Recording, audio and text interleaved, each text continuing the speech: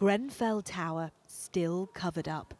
A constant reminder of the devastating fire that happened here 5 years ago.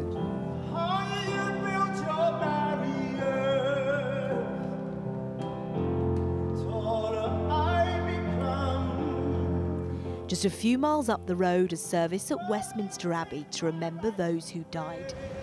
To the world, the night of the 14th was a tragedy that happened on that night and into the early morning. A night that will remain in history as the biggest loss of 72 lives from a household fire. But for the next of kin, the bereaved, survivors and the community, it's a night that we're forced to live and relive every single day. Outside, Nabil and his brother Hisham. They lost 6 members of their family in the fire and say they're always in their thoughts. There is never a moment or even a time where we don't think about them and remember them. You know, I even, until now, still pick up the phone and dial their numbers, you know, and I just forget, you know. It just happens. Sometimes there needs to be a sacrifice in order for there to be change. Sadly, our loved ones were the cost of that sacrifice. And their grief and anger is shared by so many.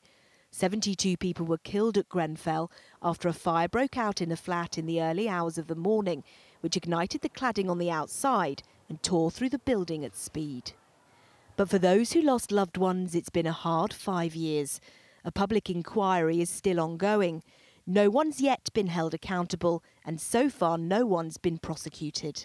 The world witnessed them losing their lives in the most horrific and public way.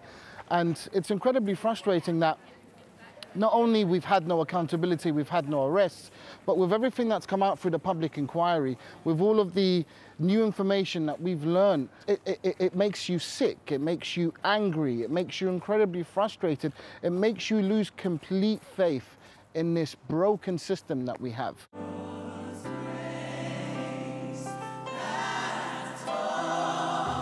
This afternoon, the community came together again, the first time since COVID, at a multi-faith vigil at the foot of the tower. As we mark the 5th anniversary of the Grenfell Tower fire, families are still waiting for answers. But while they wait, they'll also remember those they lost that night. Catherine Nash, 5 News.